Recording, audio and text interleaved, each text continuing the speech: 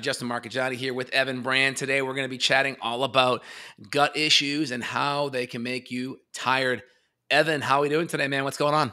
Hey, I'm doing well. I was tired when I had gut issues, but I was Yeah. anxious too. So if you missed the last podcast, check that hmm one out because it was about gut anxiety connection. I would encourage you before you get on anti-anxiety meds, get your gut looked at. But today is about fatigue, being tired, physical. This could be mental too. So hopefully you and I will break that apart because when people say tired, what do you automatically think?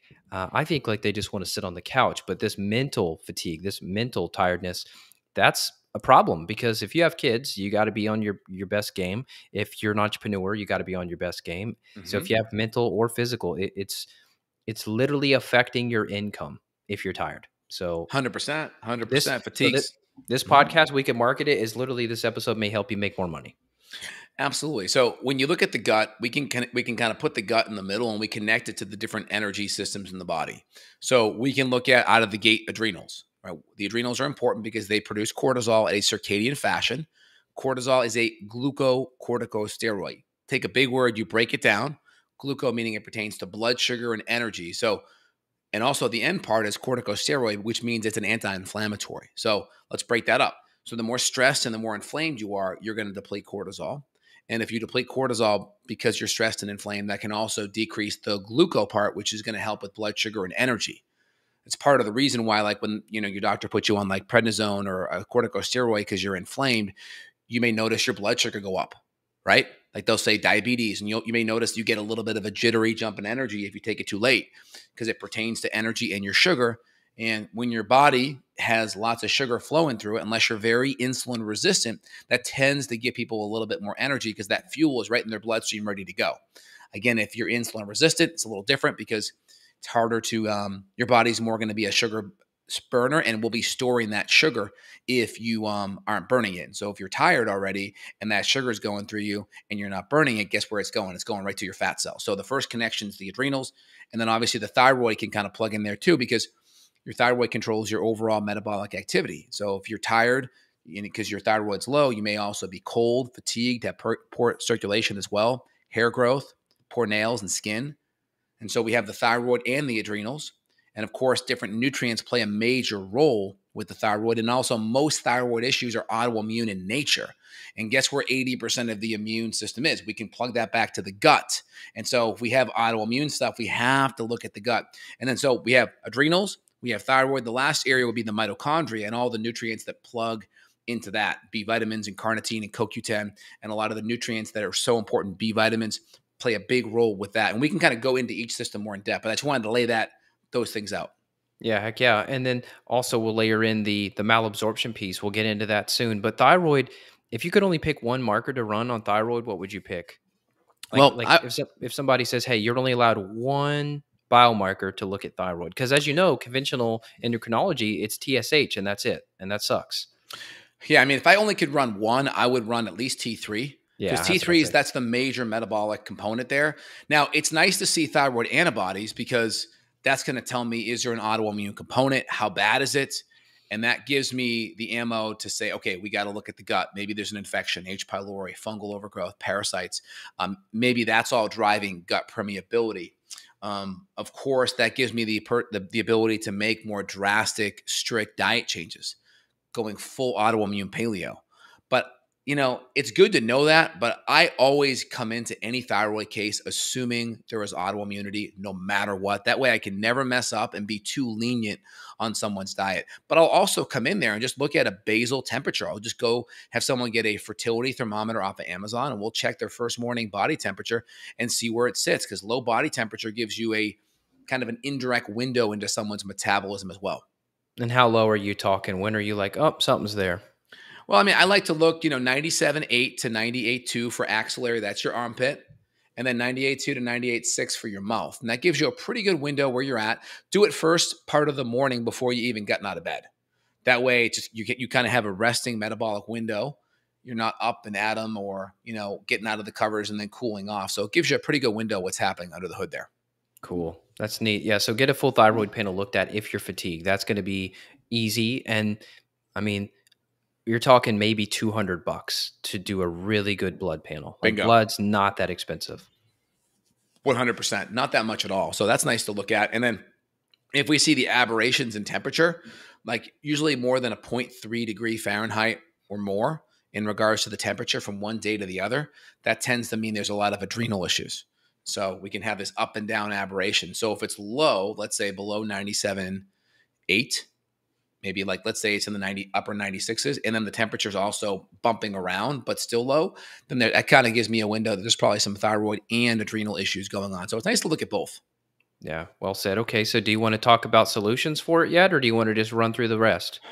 I think so we talked about the adrenals, and just really important because the adrenals also kind of kick into other things because you have a circadian rhythm with your adrenals, and cortisol is produced at a certain time frame in the morning, higher, and then lower throughout the day. And so if the adrenals start to become an issue and become stressed because of inflammation, because of chronic stress, emotional or chronic nutritional stress or toxicity, that's going to throw off the circadian rhythm potentially and create this HPA axis issue and maybe cause a reverse cortisol pattern where the cortisol maybe starts to go up at night, and that can impair sleep. And then also, if we don't get good sleep, then that also compounds more fatigue, right? So you can see how like you start with the adrenals, but then if that goes off, that can spiral into sleep, right? Oh yeah, yeah, I was there. I had insomnia, but then I'd be drained during the day. So I'd be tired and wired at night, and then just not functioning well during the daytime. And I had a lot of gut issues, so it Yeah. definitely added up. At the time, I was using adaptogenic herbs, but it definitely couldn't get me fully out of the woods. I was using maca, tribulus, rhodiola, all sorts of different ginsengs. Ashwagandha can help. Did some magnolia for a while, throwing in GABA to try to calm the nervous system. So I used a lot of the adaptogens, but if you stop there, you're really not going to get fully out of the woods because I still had these different gut issues. Bingo. Yeah. So it's good to look at, kind of everything holistically. And then not to mention, we talked about the sleep rhythm, but if we're chronically inflamed, that's also a big one too, because chronic inflammation is going to cause a lot more immune activity, more cytokines, more interleukins. And if there's like kind of autoimmune stuff happening going on, that can create more inflammation. And there's kind of this correlation where the more cytokines and interleukins that are present, that's also can drive fatigue. And think about it, right? If your immune system is so overactive because it sees what's happening as a stressor, that imagine you only have so much energy to pull from with your body to run your different systems. And if your immune system is overactive, cytokines, interleukins, these chemical messengers due to inflammation, that's going to pull from all of the energy you have to run your body systems as a whole. So that in and of itself can make you fatigued. Same thing, you have these same kind of cytokines and interleukins present when you get sick, when you get a virus or a bacterial infection. And what's the hallmark that happens when you get sick is you get tired. You get tired because your body wants you to be like, hey, lay up, stop doing stuff so we can fight the infection. And so that's a big one too with inflammation, cytokines, immune, and then also fatigue. Yeah, speaking of cytokines and all of that, there is a paper that just came out relatively recent. This was looking at post CV-19 Mm, patients. yep. So even one, but even 2 years after infection, there's still massive fatigue happening in people. So this study breaks it down further, but the long story short of it is if you feel like you never fully recovered, you got the virus, you never fully recovered, you still have fatigue, well, they're seeing even after 2 years that's still happening. And when you mention cytokines, you and I have seen you can measure some of this on blood, and then also you can measure the mitochondrial impact on the organic acids. And I know because I've seen people either during infection or right after infection, we've looked at their oat test and there's a massive change. We see a change in nutrient levels. We see a change even in the stool test in terms of gut inflammation, intestinal permeability markers. And so this is another factor that we have to throw in. And you can use herbal antivirals. I don't know what the latest is on the word, so we'll say IVM, the Yep. interview that I did with Pierre Corey. That should tell you everything you need to know. But I'm still implementing some of these tools to get people out of this fatigue hole. Yeah. And so what's the mechanism of that? And so the mechanism of that, my thinking is you have this spike amino acid. We'll call it that just for sake of conversation. This amino acid that has a spike component to it. And when that's floating around for prolonged periods of time, most times when people have that type of spike amino acid, it's cleared through the body through different mechanisms. And so what you're finding in a lot of these chronic fatigue people is this spike amino acid is hanging out in that bloodstream way longer. And it's difficult for the body to eliminate some of those spike amino acids. And so some of the things that can be done is N-acetylcysteine that can lower the load of that. And then using these amino acid compounds, these enzyme compounds like serrapeptidase, like nattokinase. I would even say like these high dose bromelain or pancreatic enzyme compounds on an empty stomach can start to break some of these spike amino acids down. And that's going to decrease, in my opinion, some of the immune stress. And so that's a good thing to look at there out of the gate. And I think also modulating your oxidative stress pathways, i.e. via glutathione, and that can be done with glutathione exogenously, or it can be done endogenously via N-acetylcysteine in your body, helping to make it. And then I would look at things like vitamin D and things that plug into the mitochondria, things like CoQ10, things like NADH, nicotinamide adenosine dinucleotide, NAD, NADH plus. These are good compounds. I like creatine or carnitine or ribose, things that plug into these energy pathways to support the Krebs cycle, the citric acid cycle, mitochondria function as well. Yeah, I mean, there's probably a billion people suffering. I mean, if you look at the numbers of infection, you look at the percentages, if you kind of extrapolate these studies and you look at the percentages of people suffering still 1-2 years later, it would probably sum to a billion plus people worldwide. So this is a massive problem that's also leading to long-term brain fog. So it's a whole tangent for another show. We could do like a Yep. like a long haul show if you'd like. I did one on my Yeah. own, like a solo, and it got pretty well received. But let's go back to the gut. I just wanted to point that out though, because that paper kind of came across my desk, and I thought, man, this is crazy. Think about the brain fog, the fatigue, the infertility, the hormone disruption, the joint issues, the heart issues, POTS, long-term POTS. So that's playing into the fatigue as well too, right? Some of these people are exhausted, and then when they try to exercise, now their blood pressure and or their heart rate is going up. So now they're afraid. So now they're tired, but then they get a personal trainer or something, they go for a run, and now they have all this POTS. So if you're adding in mitochondrial support nutrients like you mentioned, well, then I may also throw in the adaptogens, but then we also may throw in some heart support too. Like I love doing some motherwort tincture. It's one of my favorite herbs. I don't know if you know this, but I literally have a bottle of motherwort in the car. So everywhere I go, I have this little stash bag. I have some homeopathics, and then I have some motherwort tincture in there. Just like if I have a crazy reaction to something, heart's racing, you get in a car wreck, who knows? You never know when this might need to come into play. Motherwort's great for emotional things. So grief, trauma, anxiety, but massively helpful for fatigue and POTS to stabilize the heart rhythm. So if you're someone who, let's say you're out at the grocery store, and this is a true story, but I have clients who they're worried they can't shop because they're so tired that they don't think they can get through the entire grocery store experience. I'll tell them, hey, take 5 drops of motherwort before you go in, and that'll prevent you from getting into this POTS episode where you feel like you're going to faint, you feel woozy, you feel lightheaded. I don't want you doing that. So obviously keep them on the mitochondrial stuff, the adrenal stuff, make sure you had stable blood sugar, and then let's integrate some of the heart herbs. So maybe we throw in some hawthorn as well to try to help the heart out. That tends to be really good. And then ultimately, I think also you have to integrate the brain into this fatigue piece too, because I interviewed the guy Ashok Gupta to talk about the brain retraining. And what I've noticed is if you can get people doing some sort of like a compassion, gratitude, contentment type meditation, and they're essentially just turning off the sympathetic, I find the fatigue actually can go away. So it's almost as if the fatigue is a protective mechanism, like you've been running from this invisible bear, this threat, the virus, the gut pathogen, whatever it is. It's almost like the body wants to slow you down, but then just by simply, we'll just call it downshifting the nervous system, all of a sudden you have energy. And it doesn't make sense because essentially you're just sitting still, focusing on your breathing, you're going to your happy place, and all of a sudden you have energy from that. It sounds counterintuitive. Oh, I agree. I mean, I think what happens is the nervous system is trying to put you in a place where it can consolidate energy so it can work on healing. And then the first time someone starts to develop a little bit of energy, they're like, oh, I need to go out and do this and do that now. It's like, well, no, That's like saying you have this like $10,000 in debt. You finally put up an extra 1 to 2,000 in your emergency fund on your way to 10,000, and you're like, well, just spend it all. Well, it's like that's not, you have to kind of accumulate that and not fritter that energy or fritter the money away that's extra. And Yeah. so people have to look at that in that kind of context. And I think in Ashok Gupta's work, he's talking about like the amygdala and that fight or flight response. And these people that have that overactive amygdala, that overactive brainstem, these are the ones that are just sensitive to everything, the smallest stress, every supplement, every food. And getting that kind of brainstem fight or flight response calmed down is essential so they can actually add in new foods, add in supplements, which then help support your physiology and healing.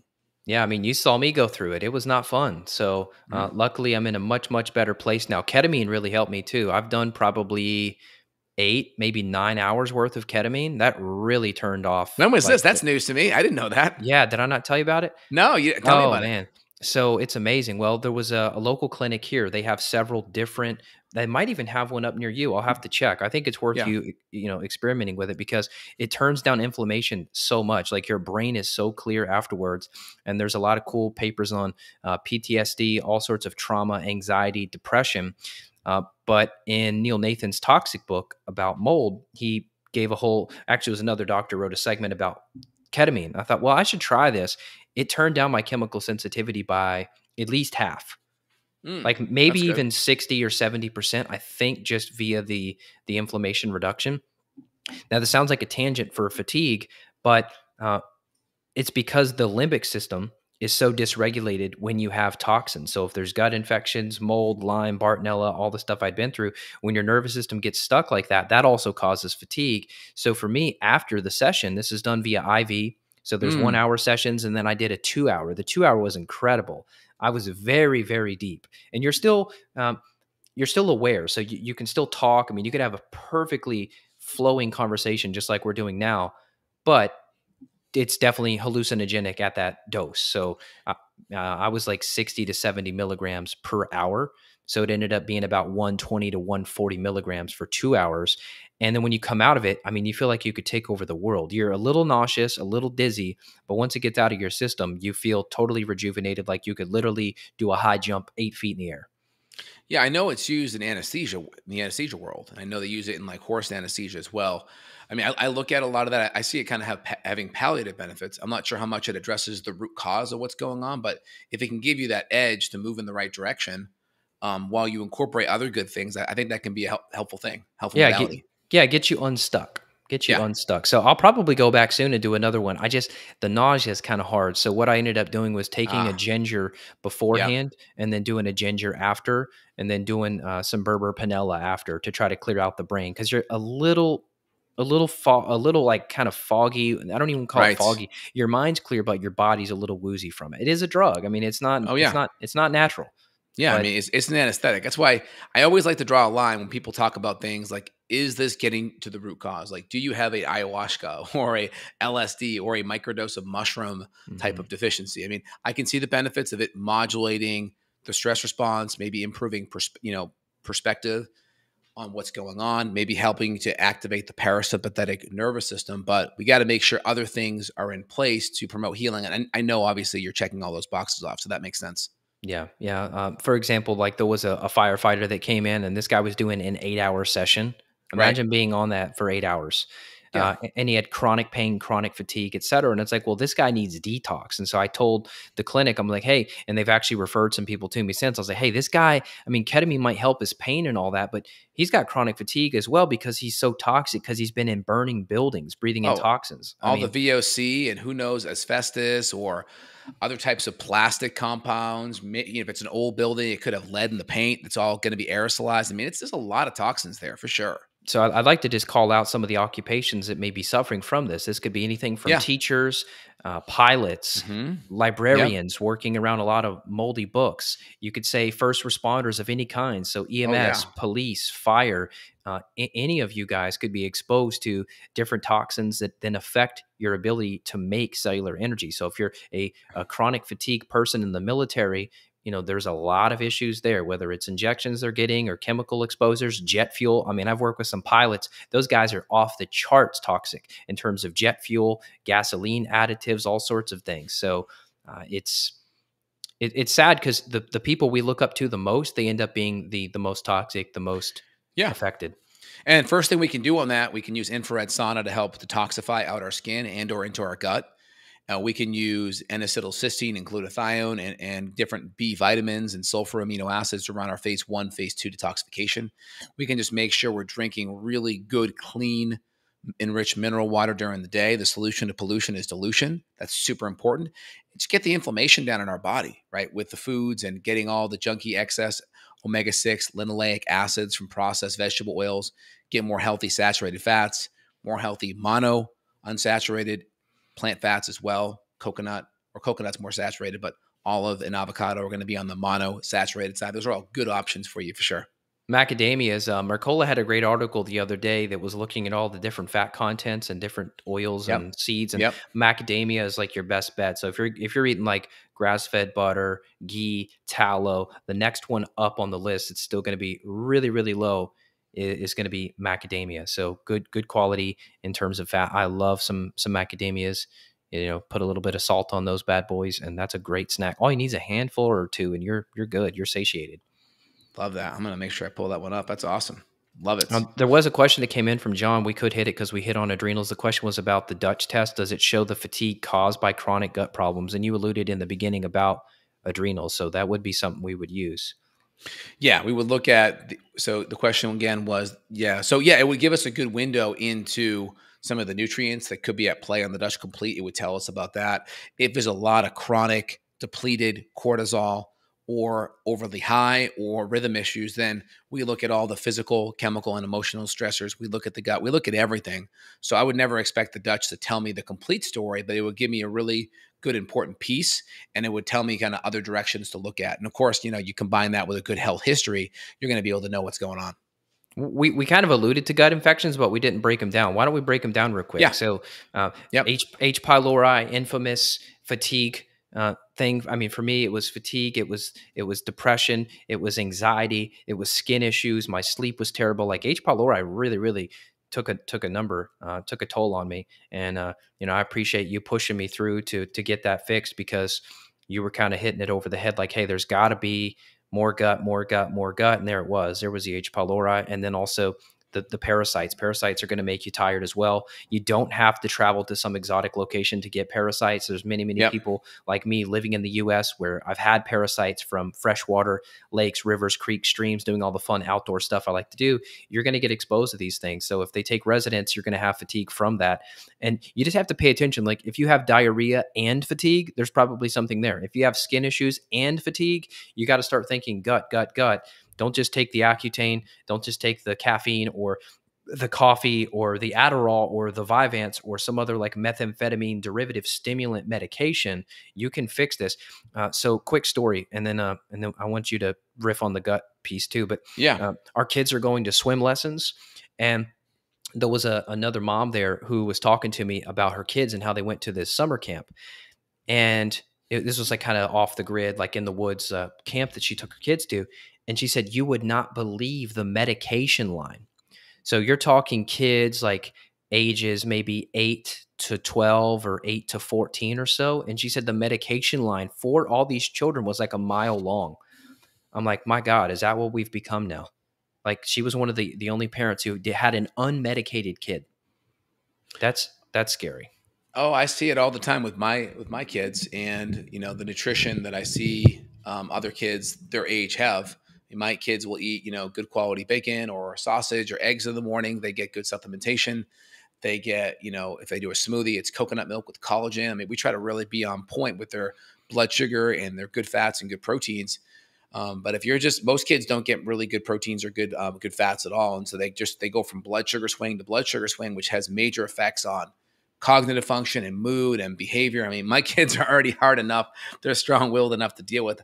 And anytime we let them have too much sugar, it's like, okay, this is what it would be like every day if we weren't on top of things. Oh, I know. And do you notice that out in public too? Like, I don't know, grocery store, church, just random public places. Do you notice uh, seeing fatigued children? Because it's hard for me, and I'm sure for you too, as a practitioner, it's hard for me not to want to help everybody. Because like I saw a kid yesterday, this girl, she was maybe 6 or 7, cute little blonde girl, kind of looked like my daughter, and you could just see the fatigue in this girl. Dark circles under the Yeah. eyes. The skin was pale. I'm like, God, this girl needs help.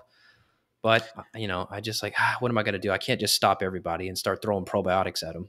Yeah, I mean, the big issue I see is parents are kind of zombifying their kids with iPads. Yeah. And don't get me wrong, that serves an important place. My wife and I went out to brunch yesterday, and it's like, okay, we have 30 minutes to like have a peaceful conversation and not be interrupted. So we pull out the iPad for 30 minutes, right?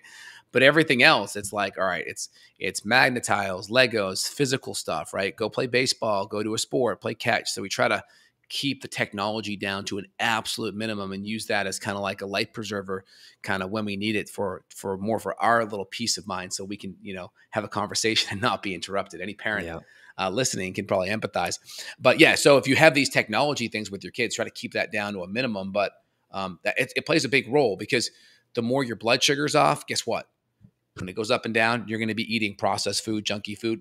Guess what that does to your microbiome? It's going to cause a lot of dysbiotic bacteria overgrowth, because the bad bugs prefer the easy digest processed sugars.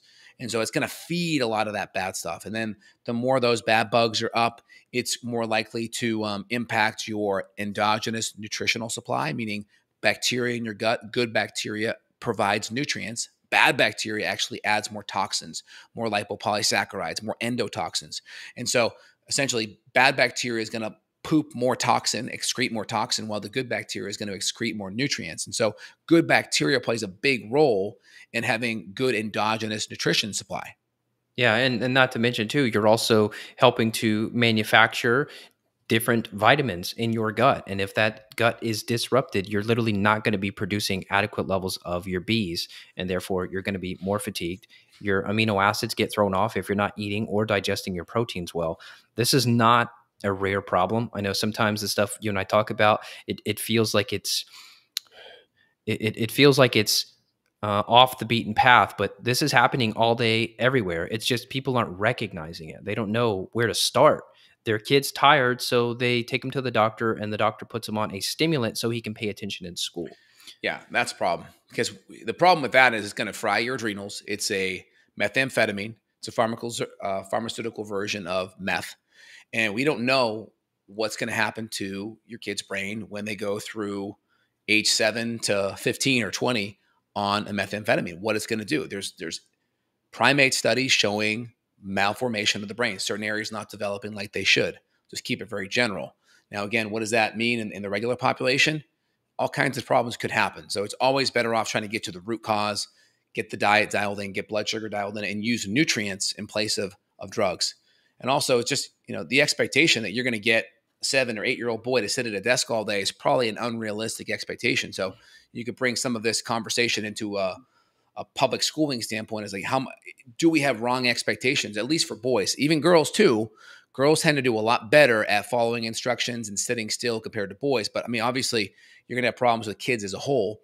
And just that whole parenting issue and schooling issue of kids being expected to sit there is going to lead to more of these medications that can impact stress and impact the gut too.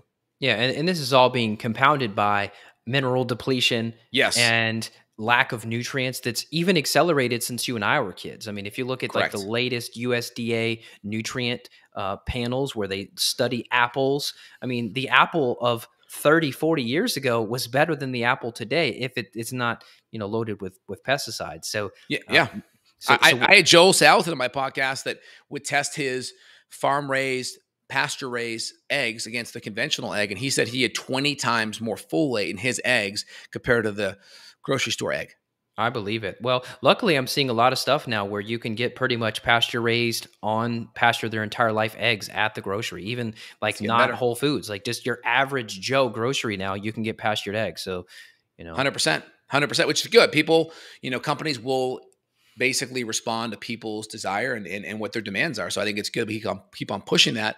Makes it easier for all of us to access good quality food. So I think that's important. And I just wanted to highlight next thing I would say on the gut side is just food intolerances. Just so many kids are getting exposed to grains, gluten, casein, dairy, processed sugar, high fructose corn syrup, and then the glyphosate residues that are within those that cause more gut permeability, all of the food allergies, and then the glyphosate that compounds that, because we know glyphosate's the major pesticide that makes up Roundup, right? It's a glycine molecule that chelates, and that is going to increase gut permeability. It's going to decrease the brush border, which is going to impact the absorption of nutrients in the small intestine. So all these things play a major role as well. And so you have the foods, you have the pesticide residue, then you have stress, and then you have all the bugs that you either get exposed to via the environment, water, poor food, or just through antibiotics. Just because you go to the MD with every little issue, they prescribe antibiotics like it's candy. And that creates dysbiosis because no one's coming in with probiotics to reinoculate on the backside. Well, it's easy when you get afraid, right? And especially if you have kids too. Yeah. You see something wrong with your kid, you think, oh, they're kind of tired. They've got an earache. Let's go get them. Their ear hurts. Let's get them in. It's going to be antibiotics, throw off the gut, and then the kid ends up fatigued. So hopefully people see the domino effect of complaint, visit to whoever, antibiotic, gut issues, mitochondrial issues, fatigue, Yep. anxiety, depression. So that's literally how this cascade can happen. And Yep. then you end up with several prescriptions because now you go to the psychiatrist for the anxiety and now you're on something for that too. But this all started from the antibiotic. And I'm not saying that I wouldn't take it if I was dying. I probably would. But luckily, knock on wood, the herbal antibiotics have done so well for me with so many different issues in my Bingo. family, so many clients. I know between you and I both, we've got probably 3,000-4,000 clients now between us, if not more. And the herbals are incredible tools. So if there is dysbiosis, parasites, H. pylori, Clostridia, Pseudomonas, Klebsiella, any of these kind of scary infections that you hear about, that you read about coming out of hospitals, outbreak of Pseudomonas, you see those things like outbreak of crypto at a swimming pool. It's like, Yep. I don't get afraid by that. I mean, when I see that on a test result, I feel very happy that we found that in someone because now I know how to fix it. And I know that they're going to have significant improvement in their fatigue, their sleep, their stress, their mood, their food sensitivities will even calm down if we can get that gut in better shape. Yeah, we were on the lake a few weeks ago, and one of my kids got pink eye, and we think because of the water, because of probably the bacteria count in the water. And we were with the couple, and they were like, "Oh, you have to go bring him to get antibiotics and all this." And we're like, "No, we got this. Watch." And we just did 2 days of colloidal silver drops in his eyes, gone, cleared it right up. We texted back, we're like, "No, it's all good. We just use colloidal silver, nano silver compound. It's 99.9% saline, and we just cleaned the eye out. No issues. Done." My favorite, because we had that happen too. I don't know what it was from, maybe school or how kids are. They're in the dirt. They don't wash their hands, and they just touch Yeah. their eyes, rub them. My favorite is this Opthicare. I don't know if you've played with this one before. Homeopathic, or what is it? No, it's got honey in it. So it comes from India. I have to buy it directly from India. I can never find it locally. It's honey and rose. It's kind of cool. I think that's it. I think it's literally just those two ingredients, honey and rose. Cool. But that thing, I mean, you're talking like, I got a pack of 10. I had to order it from, a pack of 10 from India. I think it was like $20 for 10 bottles of the stuff. So, I mean, I need to start passing them out to people on the street corner. Like, hey, I see you have red eyes. Like, here you go. Cause it's good stuff. Yeah. Especially when you have palliative issues from, rubbing your hands or from the environment or from like the water. It's nice to be able to have something that's palliative. Right. So I think that's good. Excellent. Well, just to kind of wrap things up, right? Just to kind of summarize on some of the big issues that we hit today. We have our adrenals, stress handling system. We have our thyroid, metabolic health, which a lot of that connects to the gut via autoimmune, as most of our immune responses from the gut, I would say, are having a disrupted microbiome, gut imbalances, whether it's dysbiosis, SIBO, you can throw parasites, H. pylori, fungal overgrowth in that. We have our circadian rhythm being off and sleep. Just kind of that chronic brainstem amygdala kind of response, having that overactive sympathetic nervous system response. We have food issues, food allergens, food stressors, right? The food sensitivities. And then we can kind of put nutritional deficiencies in that category, whether it's B vitamins or magnesium or carnitine or CoQ10 or different nutrients to help like ribose to help our mitochondrial system. And those are a good 6 or 7 kind of steps that we have to make sure that we address so we have good energy through healthy gut function. Yeah, the amino acids too for the brain. Tyrosine is going to help thyroid as well. So put that in the nutrient category, in the nutrient side. Yep, that makes sense. This is a beautiful thing that people can fix. And the timeline of this, even if you've been tired for 10, 20, 30 years, if you get the proper data, you get all the clinical labs you need, you look at maybe some blood, maybe some stool, urine, that's really all you need. And you can significantly change your life. So I know people start to adapt to their illness. Like, because they're so tired, they just don't do sports anymore. They don't go for a walk anymore. They don't go for a run anymore. They don't ride their bike anymore. And slowly but surely, you just turn into a couch potato. And it's not on purpose. It's just you're too damn tired. But you can pull out of it. I mean, I tell the story. I was embarrassed, but I mean, my last house. You saw how steep my driveway was. Yeah. It goes past the pond down to the mailbox and back up. And I could literally feel like I was going to faint sometimes because I had so much combination of everything. But going down to the driveway and back up the steep hill, I mean, my heart's racing. I'm boom, boom, booming. I'm tired from it. I would like have this post exertional malaise, and that's really unmotivating. Like if you're trying to get into fitness and you try to lift or you try to run and you crash for 2 or 3 days, that's scary for a lot of people, and it just turns them off and they give up completely. So I was there, and fortunately I'm better now. I could just go swimming. Like I have my snorkel on today and just swimming hard, boom, boom, boom, and I'm fine. I feel good. Yeah, very interesting too. There was an observation that someone made online that was really interesting. I want to see if it adds up, but they were talking about there's a massive deficit of kids hitting driver's age and not getting their driver's license. And it's like, what's going on with this? Where there's just this comfort of like, hey, I can be home, I can play video games, I have my phone, I can be connected to the world technologically. I don't have to get out there and go out there and do things. And so there's this kind of society is kind of causing people to go inward and kind of be reclusive, and this failure to launch thing that's happening. And you see it. I mean, go back to my days of like, I remember like the first day I was eligible to get my wheels, you know what I mean? I'm like ready to go so I can get out there and experience the world and be and see places, right? Yeah, I mean, I was living in Vegas at the time. I got my permit at 15 and a half. I couldn't wait to get out on the road. It was Yeah. incredible. Yeah, I've seen that. You're right. You're right. There was a paper on that about these kids where, oh God, it's something where even in their 20s, they're still not having driver's licenses. They're like, whatever, we're going to just stay in mom's basement and just kind of chill. And so, this just comes back to like, getting having a healthy relationship with technology, and kids, the younger they are, you got to put up those boundaries because that creates a whole level of stress. And that can obviously kind of create this culture of poor eating, poor sugar, because the nutrition and the gut function is essential for forming healthy brains. We need the good fats, we need the good protein, we need all the nutrients, we need to avoid all the food allergens to really have good, healthy brain function. And that kind of connects back to what we're talking about today. Yep, yep. All right. Cool. If you need help and you want to reach out clinically, you can do so at our websites. So Dr. J, that's Dr. Justin Marcagiani at justinhealth.com, justinhealth.com. You can reach out, consults worldwide. So the logistics are do an intake, get some labs run, get some data, make a protocol to get yourself better. So that's the long story short of it. Me, Evan Brand at evanbrand.com. We're happy to help worldwide. You can also book an intro call with us. So if you want to chat with us, let us know your story, your issues, see if we can help. You can also book those on our site. Absolutely. And then we'll put links down below of some of the supplements that we recommend to kind of help support some of these things. And guys, when you're thinking about this, it's easy to get overwhelmed. Try to find one thing here that you can take action on. And then if you want to dive in deeper, links down below to schedule where we can kind of walk you through everything, hold your hand, get the history done, figure out what the big stressors are, and kind of go about this very strategically versus kind of doing everything under the sun. We can have a strategic approach at getting to the root cause of what's happening. Yep. All right. All right. Good to see you, Excellent. man. Hey, Evan, great chatting with you. Take care, y'all. Have a good one, guys. Bye-bye. Bye, y'all.